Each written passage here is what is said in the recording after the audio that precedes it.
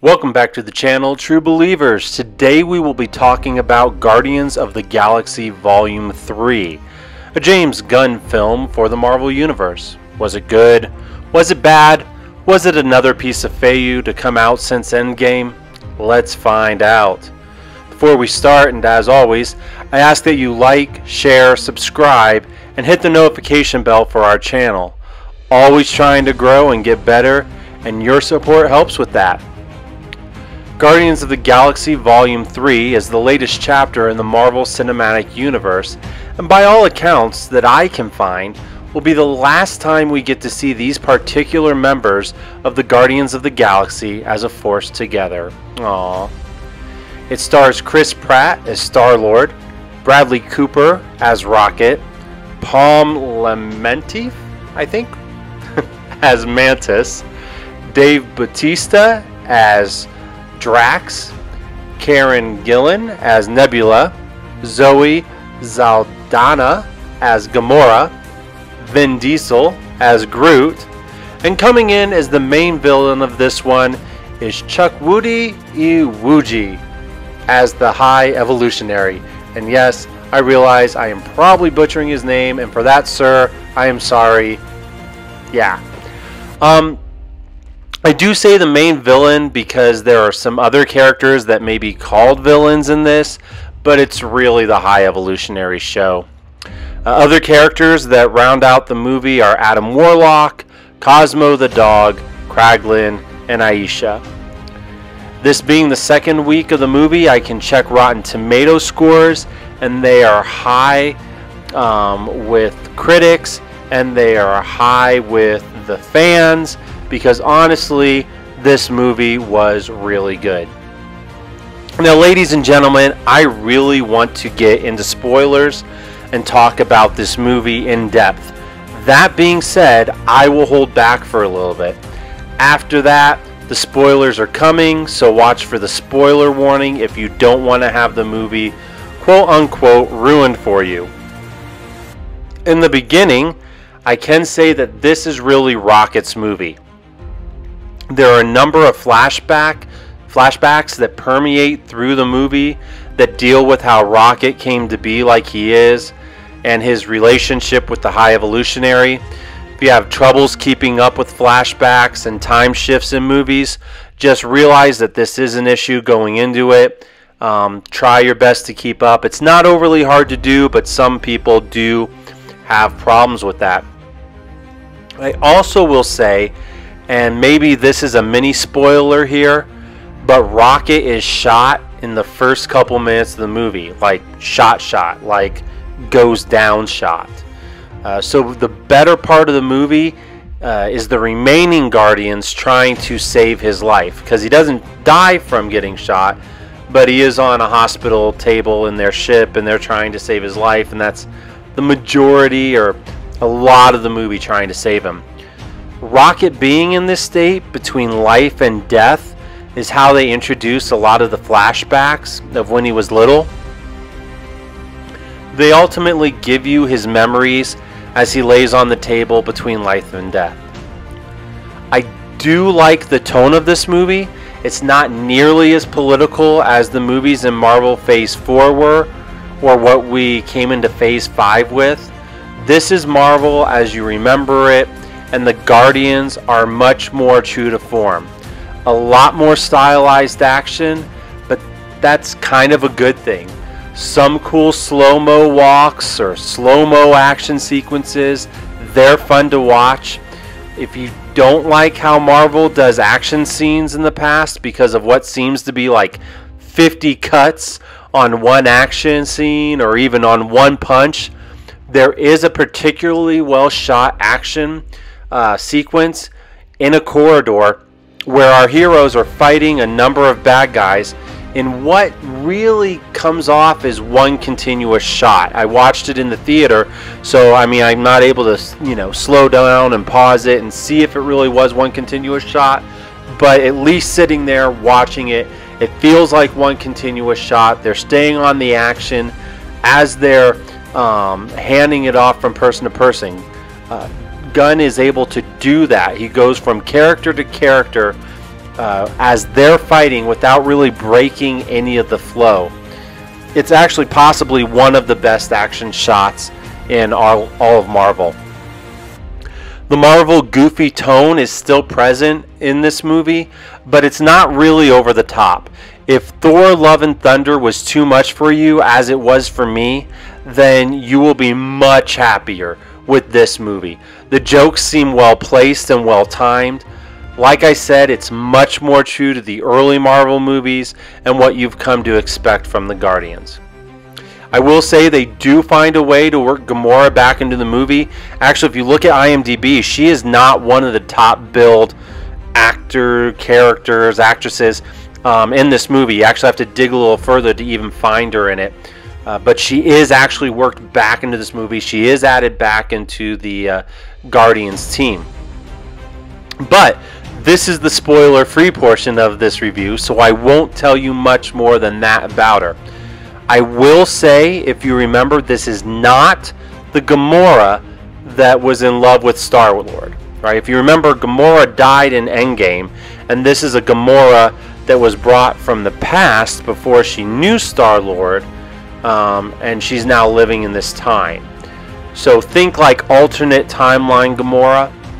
Because of this, there is a subplot line that's moving through the film and how that's kind of handled. Aisha, which is that golden woman from, I think, the first Guardians of the Galaxy, and Adam Warlock, who was teased at the end of that movie, make an appearance in this movie as well. I'm honestly not sure why they're in it, other than to pay off the teaser of Adam Warlock in the post-credit scene from Guardians 2. Everything they do in this movie could probably have been done in another way. And the problem with Adam Warlock is he is way underpowered from the comic books and kind of an idiot. They play this off as he was brought out of that cocoon thing early, but it's really more annoying than anything. There's a Cosmo and Kraglin subplot, a small Drax storyline, a small Ravager storyline. All of it kind of plays as a little much in the movie. It's actually good that the movie's 2.5 hours long, because if it wasn't, I don't know how you would fit everything in it. Some of the things I didn't like about the movie, first and foremost, is aspects of it felt cheap. Just cheap. I did not like the set for Nowhere, the place where the Guardians call home now. It's the same set they used for the Guardians Christmas special that was on Disney Plus, which coincidentally I didn't like that one either. It generally looks cheap. It should have never left the Disney Plus streaming services lot. Compare that set for Nowhere with the set in the first Guardians movie, and you'll see what I mean. Like, I've got some screenshots here where you're going to be able to kind of see some of the differences, but watch Guardians 3 and then go back and watch Guardians 1 and it'll be night and day. The first movie, Nowhere, looked way cooler. Maybe it was just darker, that's it, I don't know, but it looked way better. While we're talking about design, I don't like the design of Groot lately. He looks like a bad suit that someone would wear as a team mascot or in like a Power Rangers movie or something. The original Groot from the first movie was way cool looking. And I get it, right? He's regrown. But see, baby Groot was cool. Even adolescent Groot playing his video game was cool. But this bulked up new Groot, I don't know if it's like teen Groot or young adult Groot or whatever, but I don't like it. It looks bad. And he also gets some weird, like, kind of powers that in this movie that are neat-ish, but I don't know. Watch for them and you'll see what I mean. The story is good, the comedy is good, the action is good. If you've been turned off to Marvel lately, I do recommend giving it another go with this movie. It is not a waste of your money. It is not a waste of your time. In fact, one of my brothers even said it's his favorite Marvel movie ever. I'm not sure if I would go that far, but it is definitely good. Go see it. Now, on with the spoilers in 5, 4, 3, 2, 1. If you're looking for the will they, won't they get back together in this movie between Star-Lord and Gamora, I am sad to report they do not. And it was hard for me because I was waiting for them to get back together. And when they didn't, it was a pretty big letdown. It's like you're sitting there looking and waiting and okay, is this going to be it? And it never happens. And so it leaves you on that edge, and it's annoying. If I had gone into this movie with that knowledge, I think I would have been better off, right? I wouldn't have been anxious about it the whole movie. And it seems like it will be pretty permanent. She goes back to the Ravengers and looks really happy with them as her group at the end of the movie. They're all like, "Yay, you're back." And she's all like, "Yay, I'm back." And I don't think there's going to be a Star-Lord and Gamora going out of this movie. Maybe, maybe not, but I don't know. Despite the rumors that I had heard going into this movie, no one actually dies in it. I had specifically heard that Drax was going to die because Dave Bautista wanted out of his contract, but he doesn't. Also, the scene you may have had in the previews, I think it's in the previews clips that I'm showing here, of the group carrying Star-Lord, slow motion-y walk, like Star-Lord's dead. Nah, he's just drunk. And this happens like in the first 5 minutes of the movie. So that's like this weird like tease thing they're doing in the trailer. Remembering you're in the spoiler section, I will say Star-Lord does come really close to dying in the end of the movie. And honestly, I thought he was going to. So he's running from this other ship, gonna jump through space. He does this cool like use an air hose maneuver to give him a burst to span the distance. You'd think he may pull it off, but then you think he won't because he like runs out of space and air and it just doesn't work. And you're like, oh my gosh, they're actually gonna kill Star-Lord, but then he's saved.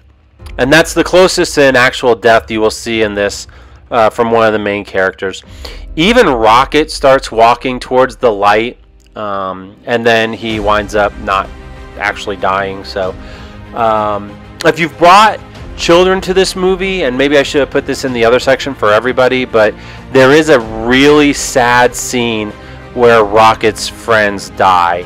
And if you got kids, his friends are kind of cute, and they're dead. They're killed. They're shot. That may be hard on the little ones in the audience, so just know that that's coming. Ladies and gentlemen, that is the end of my review. Like I said, I do recommend this movie. It is definitely worth the price of admission. There are 2 stingers at the end of the movie, one mid-credit and one at the end. Both are worth watching.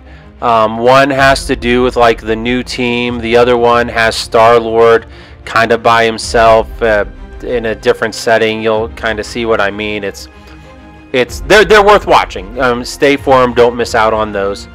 I do want to thank you all for watching this review. As well, I hope you have a great time at the movies. Go see them. Go see them. We all should be on the movies. It's so much fun.